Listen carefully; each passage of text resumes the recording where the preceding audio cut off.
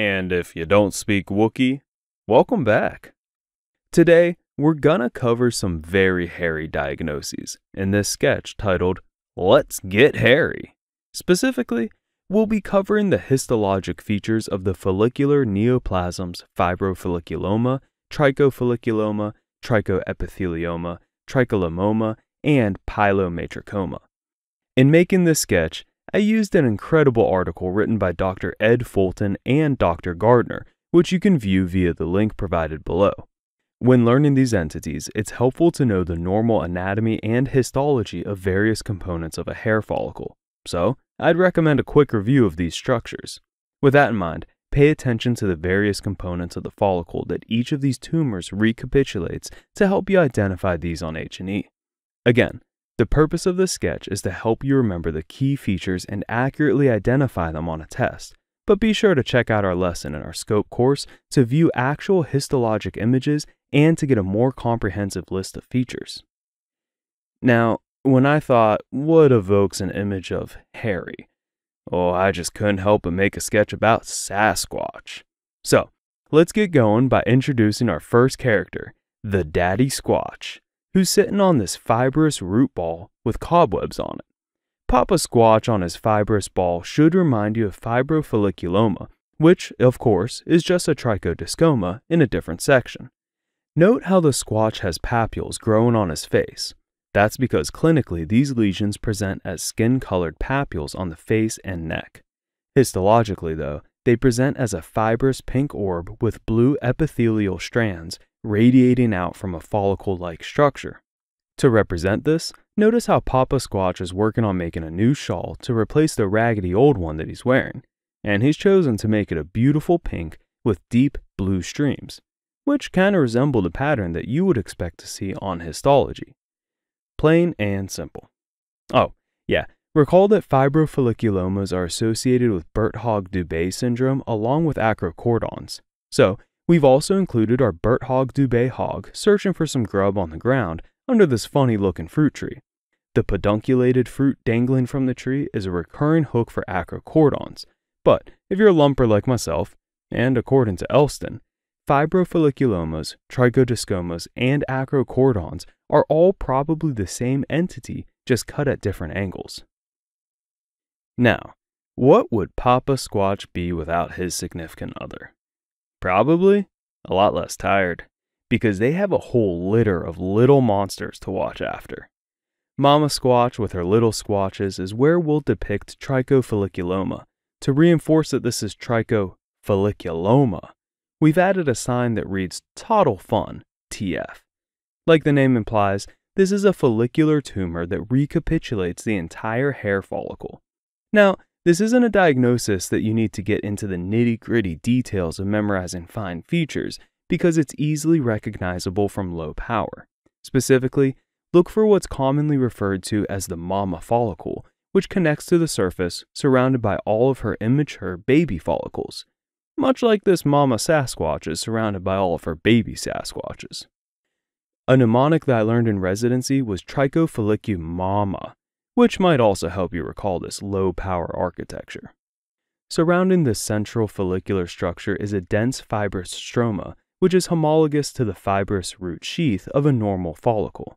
When we want you to think of a fibrous stroma surrounding, we'll have pink tangled vines, like these, which are surrounding the play area.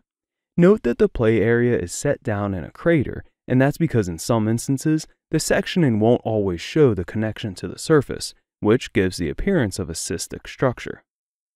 Oh, whoops. Looks like one of those tots there lost their trike back here in the brook.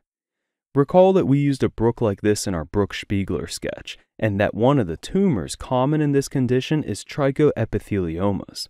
We use a trike like this one shown as a symbol for Trichoepitheliomas, but we've also included a little E in the trike frame as a subtle hook for Trichoepithelioma.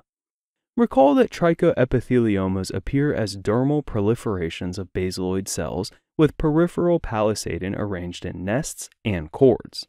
They can often be confused for basal cell carcinomas due to the proliferations of blue cells with peripheral palisading. I like to just use the blue water to remind me of blue proliferations, and these rocks lining the water to remind me of peripheral palisading. Unlike basal cell carcinomas, trichoepitheliomas should not have a significant number of mitoses, artifactual clefting, or a mucinous stroma. However, there may be scattered pools of mucin, and this is shown by these scattered pools of water between the rocks. A helpful feature of trichoepitheliomas is the presence of papillary mesenchymal bodies, which are small aggregates of spindle cells in ovoid collections that indent into the basaloid nests, much like the swirled moss indenting into the river. It's worth noting that these structures are homologous to the mesenchymal hair papillae found at the base of normal hair follicles. Again, these tumors are surrounded by a dense fibrous stroma, hence why we've again included the fibrous ivy bordering the river. You know, I would have assumed that Sasquatch were more of a nomadic people, but it appears that they're more agricultural. They even have a cow. Moo. You may recall from our Cowden sketch that this mooing cow is a hook for Tricholomomas. These tumors are on the multiple facial papules differential and are one of the key features of Cowden syndrome, hence the cow. A notable feature of Tricholomomas is an abundance of clear cells, which means Tricholomomas are also on the clear cell tumor differential. We've represented this with these clear, empty milk bottles to remind you of clear cells. Like Trichoepitheliomas, Tricholomomas have a peripheral palisading of the basaloid cells, and palisading simply means to enclose or encompass. So, we've enclosed or encompassed the cow pasture with this basaloid blue fence. Lastly, you should know that from low power these often look like a cup-shaped lesion, which is another differential diagnosis to know. And we'll use a red solo cup like this anytime we want you to think of the cup-shaped lesion differential. Lastly, let's move to the center of the sketch where the lazy teen Squatch is taking a midday nap on this super comfy pillow. This Squatch with his pillow should remind you of pilomatrichoma, or, in this case, pilomatrichoma. These benign tumors generally present as solitary papules on the face of children and adolescents. So, recall that this is an adolescent Squatch, and his head is exposed, not covered up. Histopathologically, they're characterized by various amounts of two components: anucleate pink ghost cells, which are simply dead keratinocytes, and sheets of small round blue cells. We'll come back to this, but I like to learn low-power differentials and then work my way into the details to help differentiate, and pilomatrichomas are one of only two tumors on the rolls and scrolls differential. Ah, now I see why he's so tired. He was up all night reading his comic scrolls. Use these scrolls to remind you of rolls and scrolls, and note that the key tumors on this differential are pilomatrichomas and proliferating pilar cysts. Once you've made it that far, then look for the presence of the mid to high power features to differentiate. In this case, the ghost cells are helpful, and it looks like this poor fellow is having a terrible nightmare about a ghost. Recall the other major component is blue cells arranged in sheets, just like the blue sheet that he's covered in. A common feature that can be appreciated both clinically and histologically is the presence of calcium deposition or even bone formation. Recall that calcium appears as deep purple nodules, often with cracks due to difficulty cutting through them by the microtome. We've included deep purple rocks to remind you of lumps of calcium, and given the Squatch a bone that he's holding to remind you of bone formation. Alright, let's wrap up and get the fur out of here. This sketch covers the benign follicular tumors Trichodiscoma, fibrofolliculoma, acrocordons, trichofolliculoma, Trichoepithelioma, Trichlomomas, and pilomatrichoma. Fibrofolliculoma is shown by the Papa Squatch sitting on the fibrous root ball. These tumors are probably just acrocordons or fibrofolliculomas cut in different planes of sectioning. These three tumors are often tested in the setting of Birdhog syndrome, so we've included a hog to remind you of this. And we brought back the fruit tree with the weird acrocordon yellow dangling fruit from the Birdhog sketch. Histologically, they consist of a fibrous ball of root sheath-like material, hence the fibrous root ball, and thin basaloid strands extending into the fibrous component, just like the blue strands in the new shawl that he's weaving. The features of trichofolliculomas are shown by the toddler fun area, where the mama squatch and her babies are playing. This is a low-power diagnosis, so be able to recognize the mama follicle surrounded by her baby follicles and a dense fibrous stroma. Just remember the mom with all her babies holding on to her and the play area surrounded by the dense pink fibrous vines.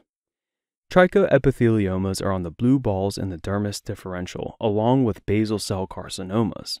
Like basal cell carcinomas, there is a peripheral palisading, shown by the rocks palisading or encompassing the brook, but they lack a mucinous stroma, clefting, or mitoses. In trichoepithelioma, mucin may be present within the tumor islands, shown by the pools of water. A helpful feature is the presence of papillary mesenchymal bodies, recapitulations of the hair papillae. This is shown by the mossy growth indenting into the brook. A dense pink fibrous stroma is also seen, so remember the pink vines. Don't forget that these are one of the tumors seen in Brook Spiegler, which is why we've included the brook. The cow mooing represents tricholommoma, and the cow should remind you that they're common in Cowden's syndrome. These tumors fall on several differentials, including clear cell tumors and cup-shaped lesions as evident by the clear milk bottles and solo cups. Histologically, they're characterized by central clear keratinocytes with blue basal cells palisading around the border like the blue fence in the sketch.